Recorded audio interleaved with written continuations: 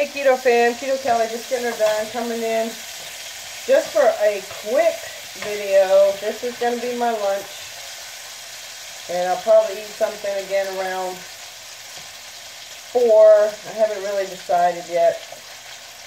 Just depends on how long this will hold me over. But in my frying pan right now, I have some kielbasa. Just sauteing up real quick and a little bit of Kerrygold butter. And over here,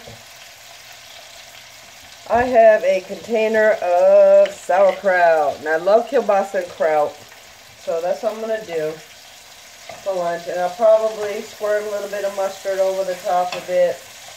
Maybe a slice of Swiss cheese if I have it. But that's all I'm going to have. Just something quick, easy, no fuss, no muss.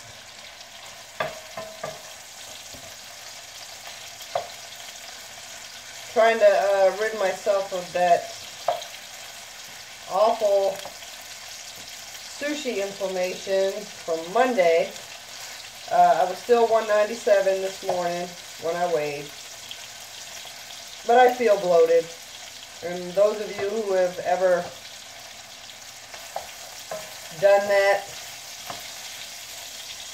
you know that feeling. So, alright, so let me do this. This is going to splitter and splatter a little bit.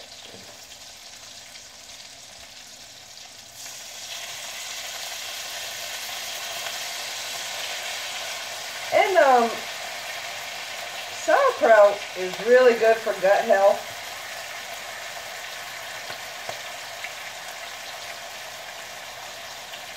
From what I'm told. It also, I believe, aids in digestion.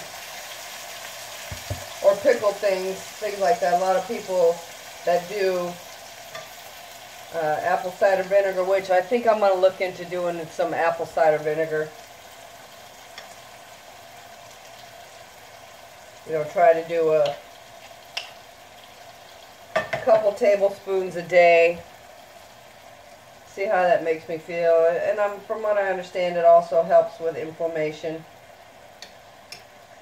So hopefully the kraut would help with the inflammation with me too.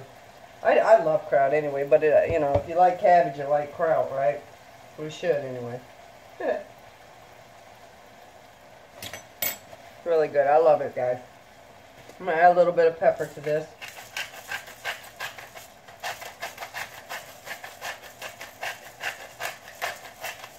And that's what I'm eating. That's all I'm going to have. And maybe snack on a few of these snap peas. These are 4 net carbs per 1 cup, and I maybe have a handful. That's it. Okay, guys, that's my video today. It's quick, no fuss, no muss. Kielbasa and kraut. And that's it. Alright, guys, I'll talk to you later. Bye.